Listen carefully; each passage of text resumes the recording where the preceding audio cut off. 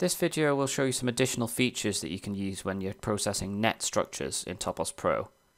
So we've spoken a few times about Voronoi-Dirichlet Polyhedra when you're building your net-based structures, but sometimes you actually want to display these, so you can actually do this within IsoCryst in ToposPro. So here I have urea, which we processed in the tutorial videos.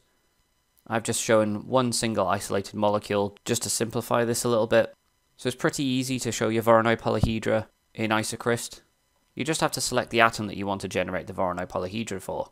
So I'll select this central carbon here, and I'll press this button here, which will generate a Voronoi polyhedron.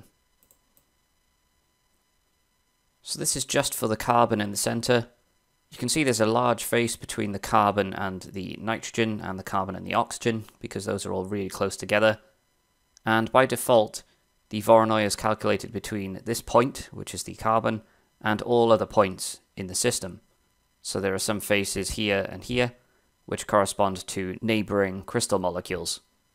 So if I turn on my van der Waals and hydrogen bonding interactions and grow it long enough, you'll be able to see that there's some neighbouring species in that direction. So you got this hydrogen here, and you got this other hydrogen up here. You can modify this behavior. So if I remove this Voronoi polyhedron, all the options related to Voronoi polyhedra are in this IsoCryst options here. So if you switch on polyhedron sublattice, you can choose the atoms that you want to calculate your Voronoi polyhedra between. So let's say, for example, I only wanted to look at carbon to other carbons in the system. I've turned on polyhedron sublattice, so if I choose carbon again, same as last time, and I press calculate Voronoi-Dirichlet polyhedron, you can see it's automatically chosen just carbon, and if I wanted I could add the other elements by right clicking and saying select, but I'll just do carbon. So you can see the shape is very different to last time. In fact, this is actually the shape you get when you use the molecular centroid, because carbon to carbon, those are your molecular centroids. So in the next part of the video, when we look at the dummy atoms at the centers, we'll actually get the same shape here. But we can modify the display of this Voronoi polyhedra further in the IsoCryst options tab. So here I can choose to show vertices and edges. I can choose to make the faces clear, and I can change the opacity of the faces. So I'll make the face clear. You can see now it's disappeared. So if I change these faces back to fill, and I press translucent, you can see you can start to see through these faces, and you can see the molecule at the center. So I'm just going to remove them again. You're not just limited to selecting one atom at a time, you can select the entire molecule. So here I'll select everything. I'll calculate my VDP. I'll select everything as well. You can see we've got a much more complicated Voronoi here because it's calculating all the individual atomic Voronoi. So this is what ToposPro is actually calculating when you run the AutoCN algorithm, for example domains or solid angles. So each of these atomic VDP are being calculated between the atom and all the neighbouring atoms in the unit cell, and then they're being combined together to give one overall molecular Voronoi polyhedron. So if I hide the vertices and edges, and I'll make the faces not translucent anymore, you can see this quite complicated polyhedron that it's generated here. So these faces here are what you control when you change your minimum omega in your AutoCN. So the smallest face that's considered as an interaction. And then when you're looking at your molecule to molecule connections, these faces are summed together to give you an overall solid angle for a molecule to molecule interaction. So now I've switched over to a calculated simplified net for urea.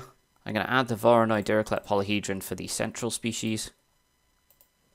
I just need to select one of those. I'll calculate it. You can see here I haven't switched the default option off, so I need to turn on my polyhedron sublattice. And then I need to delete this Voronoi. And then I can run it again. And select only the dummy atoms. And that gives me the Voronoi-Dirichlet polyhedron for the dummy atoms in the system, so the centroid of each molecule. You can see it looks exactly the same as the carbon to carbon Voronoi polyhedron that we saw previously. So combining this with tools like the Edit Bonds tool, you can get some quite nice looking images. So for example, if I selected all the dummy atoms except the central dummy atom, I can tidy this up a little bit. So I'll select all of these.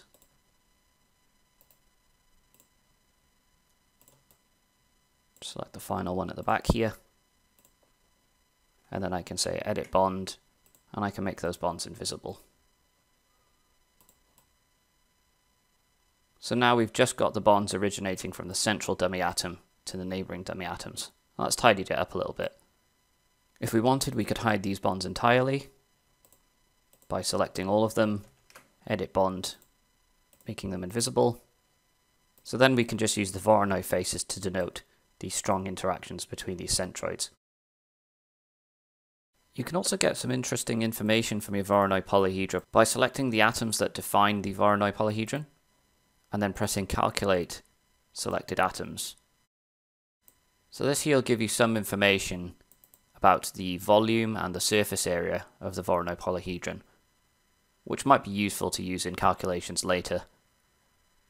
So I hope that's shown you how to generate some nice images with Voronoi-Dirichlet Polyhedra in ToposPro.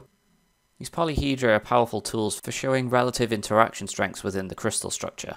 Remember that these strengths don't necessarily correlate with strengths of free energies of crystallization, but they're a good first approximation nonetheless.